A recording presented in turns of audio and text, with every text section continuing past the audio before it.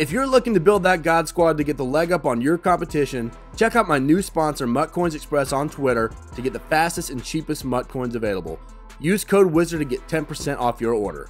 What's going on, guys? Wizard of Oz here with another Madden 20 video, and today I'm bringing y'all another coin making method, and this is going to be a really good one. It's kind of unique because all of the coin making methods that we've had recently have been kind of playing off the market shift. You know, it crashes on Thursdays and Fridays now because of fan appreciation and golden tickets, but this one is actually one that you can use while the market is crashing. There are going to be cards that actually go up in value during the market crash, so this is going to be a method for you to get those cards before they actually go up in value, so you're essentially investing in them, but for incredibly cheap. We're going to go over that in just a minute. But before we do that, guys, if you're enjoying the content on my channel, consider subscribing and hit that bell icon so you can know as soon as my videos come out. We are going to be getting the free golden ticket this Friday. Make sure you are doing your solos. That's not what this video is about, but it's important to note we're going to be getting the newest set of challenges on Friday when the fan appreciation packs refresh and we get the last set of challenges. There will be 150 stars total available. You have to get 120 to get a fantasy pack, and you'll be able to choose any golden ticket you want. So let me know down in the comments below which golden ticket you're going to pick. I personally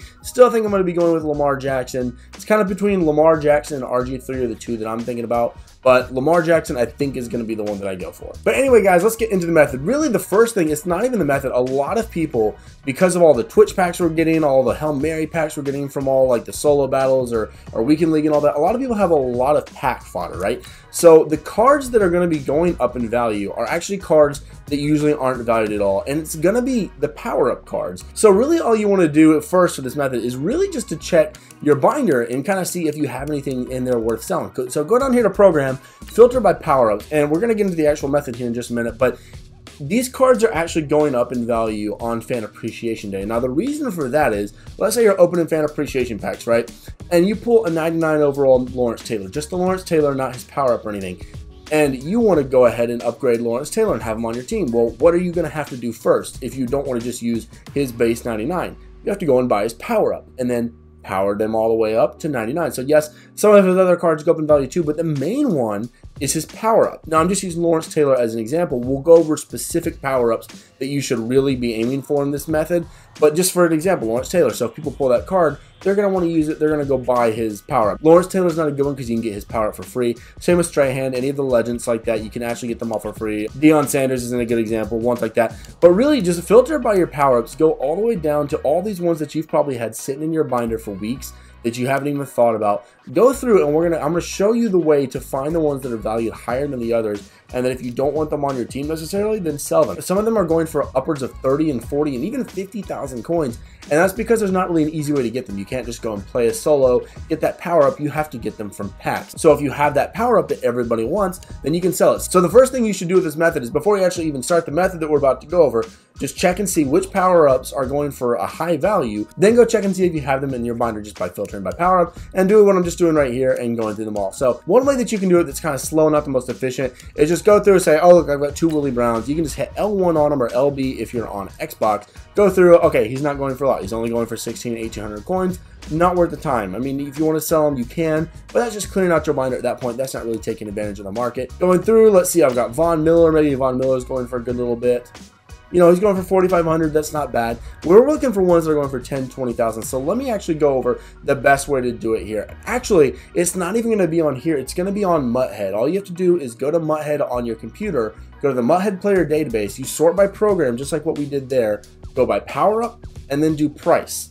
And for price, it just depends on what you want to look for. What I did is I sorted by 30,000 coins and higher. Just for an example, Lamar Jackson, his power-up used to be incredibly expensive. It was like 180,000 or 200,000, something crazy when it first came out. His is actually only 26,000 now, which is still really good. So doing this method, if you have Lamar Jackson, then yeah, you're going to want to sell that. And again, this isn't the method. We'll go over that in just a minute. I'm just telling you how to identify the cards that you can pull in this method. So Lamar Jackson won, and I'm just going to go over a couple here that you might want to keep an eye out for.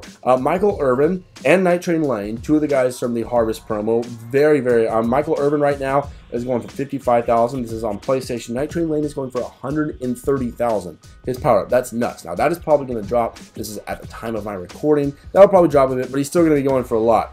Matt Burke, Ryan Ramchick, Evan Ingram, DJ Moore, John Ross, Darren Walker, all those people are going for 40,000 or higher. So it's really easy to do. You go on Mutthead, you just sort by power up, and then anything higher than 30,000, 40,000, whatever your goal is, that's what you want to look for. The other way you can kind of do it, and it's going to be a little bit harder, is to go to the actual auction house here. But if you don't want to use Mutthead for any reason, you're doing essentially the same thing, but you can't filter by price on here. So you're going to go to program here, and then you're going to go all the way down to power up, which of course will filter out every other card. Will just have the power ups that we're looking at. And of course, if you got it at buy now price, it's going to be the cheapest ones. Now, it's kind of hard to determine which ones are actually good value, because by default, it's going to have all the lowest ones in here. You can scroll down a little bit, and you can see which ones are going for a little bit higher. But, you know, Randy Moss, he might actually have a lower card. This just isn't a really good way to do it, in my opinion. You can filter by descending and have the most expensive ones up at the top. Again, that's just not a very good method right there, because it's kind of hard to tell. Yeah, Phillip Rivers is selling for 46,000 right here, but is that actually what he's selling for, or is someone just putting the Phillip Rivers up for higher? And I'll kind of show you what I'm looking for here. Let's go to Rivers. And I actually don't know. I haven't looked at all these cards individually, so I'm just kind of giving you an example. See, that card, someone was trying to sell for 46,000, but he's actually only selling for about 1,000, 2,000. So if you went and did that, it'd be kind of hard to do. I would actually recommend going on Mutthead. Very easy to do on your phone or computer. Filter by power-ups, and then filter by price, and go for either 20 or 30,000, whatever you want to do, and just keep those cards in mind, the ones that are valuable. That's what you want to keep in mind. So this is definitely an older method. I'm not going to lie to you. I actually haven't made a video on it. I've mentioned it a few times. A lot of channels have mentioned it, but it's actually really, really good now. And all this method is going to entail is doing get a player. And of course, get a player, if you open it, is a 62 plus better player. The good thing for that is all the power-ups are going to be included there. So what you're really doing, you're just going to rip a crap ton of these. Now, you need a little bit of coins up front to do this. And of course, every now and then you'll get an elite like that, which is great. But what we really want here are the power-ups, and we want valuable power-ups. So you're just going to go through, spend a crap ton of coins, and you're going to hold on to them and hope you get some honestly, some golds are actually going for pretty good. If you get some golds that are going into power-ups, I wouldn't recommend quick selling anything that goes into a power-up until you go and check its value after you're doing all this, unless you just have it all in your head, of course. Now, the reason I haven't really recommended this in the past, and it's always been a good method, and I'll show you what to do. Again, I wouldn't quick sell any of your cards, because I'll show you what to, anything that's like all this fodder, all these silver, all these gold players that aren't worth anything, I'll show you what to do with those in a minute. But the reason I haven't recommended this in the past is, yes, it's always been a viable method, because you go and you spend 500 coins, and if you spend enough coins, you're not only going to break even, you're going to make profit. You just have to invest a little bit of time in it, and that's really what's kind of driven me. Look, we got a Redux how to get a player. Okay, it's a Montez Sweat. Still an 88 how to get a player. Not bad at all. That's 500 coins. He's probably selling for 700 coins. No, I'm so sure he's selling for more. But the point is, it's always taken a lot of time in the past to do this, and it's just not really worth your time. But now it is. And like I said, the power-ups are going up in price because people are opening all of these fan appreciation packs, and they're getting these really good high overall cards, and they want to put them on their team, but they have to go and get the power-up, assuming they want to put physical chems on them, and then all that good stuff. They want to power them up a little bit higher. So that's kind of why it's a good thing to go. And we've gotten that guy 2 times in a row, I think. That is the bad thing about this get a player method, is it does take a little bit of time. But a lot of y'all are just going and doing the playbook method, which I have mentioned in the past, and that takes a heck of a lot of time too. That's also a viable method, but it just takes a lot of time. So this takes a lot of time, that takes a lot of time. We're going to open a couple more of these. I haven't gotten any power-ups yet. Sometimes you get very unlucky like this. It just kind of happens. It's definitely a slow method.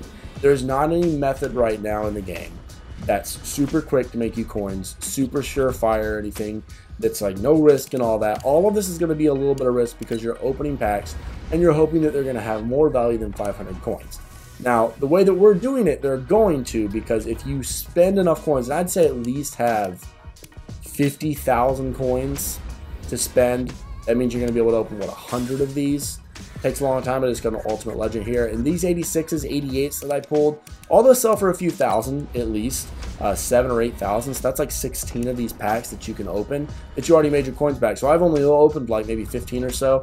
I essentially haven't spent any coins because I'm going to sell back that 88 and that 86 that I drew, and we're just going to make our coins back. But again, you're really looking for power-ups, and of course I'm not getting any here. I was getting a lot before the video testing this out. But of course, we're not going to get those here. All right, so once you finish going through and ripping all the packs here, and this is kind of all we got here, I think we spent about 30,000 coins, starting about somewhere around down here. I don't know exactly.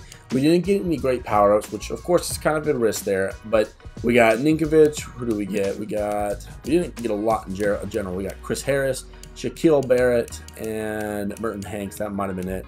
We got a few elites and all that, so we probably are close to breaking even. We probably spent about 30,000 coins, maybe 32. I don't know exactly. I wasn't counting at the beginning of the video. But essentially, you want to go through and check and see if you have anyone specifically that goes into power-ups that might sell for more than just like 1,000, 2,000 coins. Now, a weird one here I noticed was Eric Fisher, and he doesn't go into a power-up or anything, but I looked at him. He goes for 7,000, which is a lot more than a regular 75 goes. So I'm actually going to put him up for auction. So there's random ones like that. I don't know why he goes for all the way up to 7,000. That doesn't really make sense to me. We'll see if he even sells, but I mean, that's a heck of a profit there because we only spent 500 coins on that pack. Now, a lot of these, of course, 500 coins is what we spend on each of these packs. If you look at all these, that doesn't make any sense. Another weird one. No one's gonna buy that. You know what? We'll throw them for on the auction house just in case somebody wants this card. We'll put them up for about 17 since the other card was about 20. That's another weird one. Okay, we'll go to the 68 here. So we spent, again, 500 coins on all these packs. I don't understand. I'm trying to give a good example, and all of these are going for a lot of coins for some reason. 66 Eric Wilson. Not even on the auction house, so I can name the price. That's what people are doing. If there's nothing on the auction house, they kind of just throw them up, and they hope that someone wants them for their team for whatever reason. Okay. 68 overall, 1,800. Usually they're going to be going for anywhere between 1,000 and 2,000. Really, the entire anything below 75 is kind of going for that, between 1,000 and 2,000. So what you want to do with any of your cards that aren't selling for a lot is go over to the sets here. And so the silvers are the ones that you want to do this with first. Go over to the exchange sets here. So you're going to throw your 2 silvers in here, 2 62 to 65s, and you'll get 1 66 to 69. And then you'll put 3 66 to 69s in here to get a 70 to a 74 overall. So at that point, you can either continue on working your way up the exchange set, but what I would recommend you do is once you get your 70 to 74, you've probably at this point, during your gap method, ripping all those packs, you've got a few 75s. What I would do is I would go in here to the gold harvest player, because these players sell for a little more than your typical like 75 to 79 golds. So if you put 170 to 74 overall player, which you would have just gotten from exchanging silvers, and 175 to 79 overall player, I would just do a 75. Then you get one random harvest player that's 77 to 79. These usually sell for about 25 to 3,000 coins. So I would actually put these 2 cards in there because whatever card you get out of there is going to be worth a little bit more.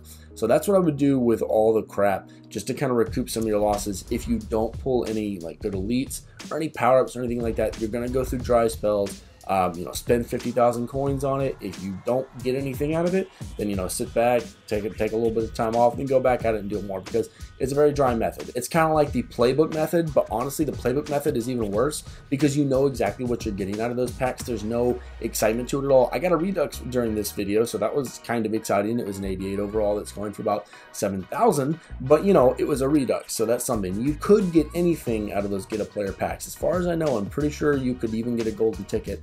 Probably not going to happen. I don't think I've seen that happen. I've seen a golden ticket come out of a get a gold. I don't know about get a player, but the point is the pack says it's 68 plus, so you should be able to get anything hypothetically out of that pack. So it's a really good method. The gap method has been here all year long. I've never gone over it specifically, but now it's a really, really good time because, again, if you go and check and see which power-ups are really good value, and you know what, I'll actually link on my sheet down below that I do, the spreadsheet where I do the values. I'll go ahead and put a couple of high value power-ups in there that you should keep an eye out for if you just want to have a list of them in front of you, or you can make your own list. That's fine too, but I'm going to go and put them at the time that I update that. I'll put the time that I update that list, and I'll put some high value ones that you should keep an eye out for. But yeah, anyway guys, that is probably the best coin making method right now, is just to go and get some power-ups by the get a player method, and then selling them during the market crash. They're actually going to go up in price during the market crash because people are wanting to buy their cards. Keep an eye on their prices, keep an eye on the market, all that stuff. But again, some of these are selling for 30, 40, 50,000 coins, or even some of them are even up to 80 and 90,000. So you could really make bank off a few of these power-ups. So just keep that in mind if you want to spend the time doing this get a player method. Again, it's been around for a long time. Some people do it a lot, some people don't. I think it's better than the playbook method because the playbook method is just so dry. And I know some people have been using a bot for the playbook method. Just be careful of that. I have heard about people getting banned from using a bot because they, I guess, detect the same movements over and over and over and over and over again. So do be careful if you're using that method. Maybe do it on a side account or something like that in case it gets banned. You're not getting your main account banned because that would really suck. So it is Wednesday. On Friday morning, I'm going to release a video on how you can convert a lot of your training into coins, and that's actually going to be really good on Friday to do because you're going to want a lot of coins on Friday to go and buy cheap stuff up. So tune into that video on Friday. It's going to be the best method for you converting all your training. I know some of you have hundreds of thousands of training, converting that into coins. So make sure you're tuning into that one on Friday. All right, guys, just before we get out of here, I want to shout out the people that supported my previous video. Jacob Foxworth at Jacob Foxworth, Chef Sheko at Oscar_Ruiz, Buzz at Coach Buzz 5, and Marcus on YouTube. Thank you guys so much for supporting the channel as always. All right, guys, I hope that helps y'all build your coin stack up a little bit before Friday when the market tanks, and then you can build up your team a little bit, buy some of those coins that y'all want. Really good method, just takes a little bit of time, just like the playbook method, which is kind of the one that a lot of people are doing right now. I think this one's a little bit better, so let me know what you think about it down in the comments below. But I hope you enjoyed that one, guys, and I will see y'all in the next one.